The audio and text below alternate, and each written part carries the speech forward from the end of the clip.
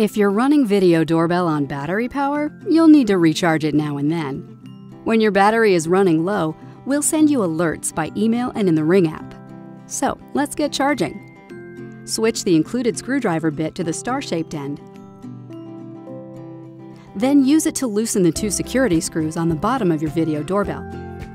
Then lift your doorbell up and off of its mounting bracket.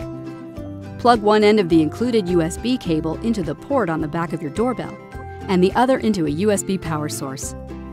While charging, the light ring on the front of your doorbell will show the charging progress. When the light ring is fully lit, your doorbell is fully charged and ready to use.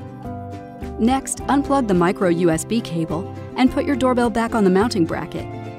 Then tighten the security screws to lock it in. If your battery drains faster than you want, experiment with your motion settings.